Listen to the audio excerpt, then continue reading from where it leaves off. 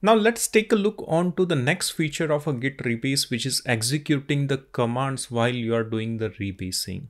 And this feature is not used very commonly, but it is quite a handy feature when you want to execute some of your custom shell commands when you are doing the rebase and you want to do this execution of these commands in between the commits.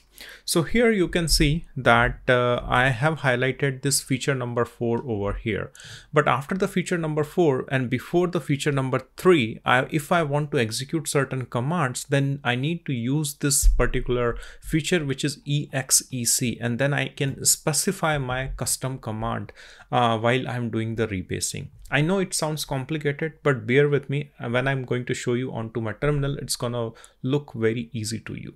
To start the rebase, let's take a look onto the git commit history. The command I'm going to run is git log one line. And here you can see these are the commit history. So I'm going to pick these 4 commits which I have highlighted. So to pick these 4 commits, I need to look for the previous commit apart from these 4 commits. So which is this one over here. So always look for the base commit from the commit which you want to work on using the rebase. So here we are working on the feature number 4, 3, 2 and 1. So I need to identify the base commit of after this. So the base commit is which is this one. So I will copy this commit hash and then I will start the rebasing. Okay, so here let's copy this commit hash from here. Go to your terminal and type the command git rebase I for interactive and paste the commit hash over here and then hit enter. And here you can see these are the commit messages which I see in my edit mode. I'm using the VI editor. So go into the edit mode, just type I, and here go to the and add a new line. And here you just need to type exec first of all. After that you can type the custom command. So here I'm using a very simple command which is echo, and here I'm going to use like this is custom command execution.